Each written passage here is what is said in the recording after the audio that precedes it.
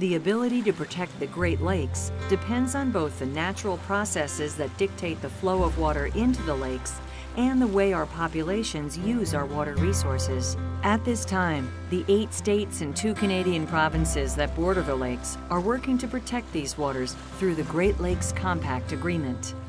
When you're looking at the current legislation that's under debate, for example, the compact language, I mean, that's really an attempt to do holistic ecosystem management, to look at this environment, this system as a system, instead of looking at it as a bunch of little different pieces of a pie.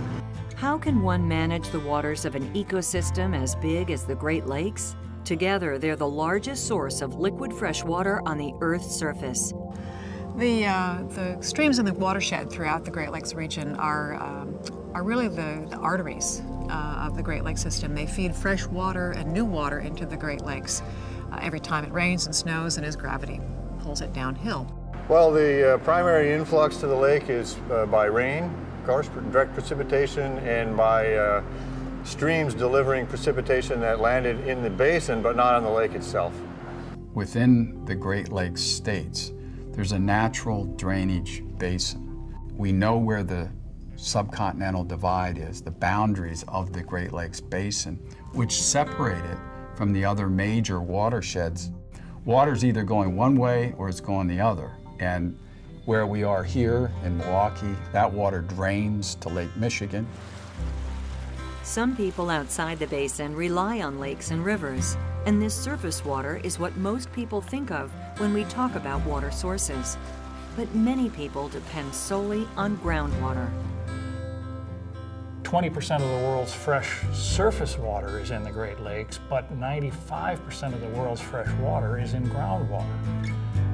So we have to get people to understand that they have other sources of water than the Great Lakes. In Wisconsin alone, there is 1.2 quadrillion gallons of groundwater, nearly as much as in Lake Michigan. The groundwater basin is determined by where the groundwater enters at the land surface, trickles down to the water table, and then it moves through the rock and through the sand to typically to surface water bodies, lakes, streams, even Lake Michigan, but also to wells. The first and most noticeable thing is that the water levels tend to go down.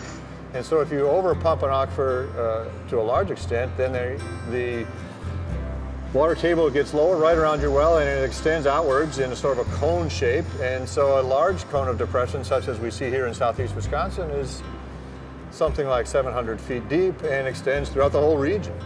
The groundwater table has been declining over the past 50 to 100 years, mostly as the region's population has grown and there's been more of a demand for water supply. The groundwater can't support as big a population density as Lake Michigan can. So communities to the west of the divide are clamoring to bring water from the lake. The latest example is Waukesha, Wisconsin, where the county straddles a divide, one part in the Lake Michigan basin and one part draining to the Mississippi. There's a lot of interest in the Great Lakes because of pressures on a lack of water. This is an agreement that the 8 Great Lakes governors got together, and our governor, Jim Doyle, was one of the leaders in this issue, to try to come up with a way to manage this system as a system. This is our best and maybe last chance in building strong protections for our Great Lakes going forward into the future. We're all drinking out of the same tap, essentially.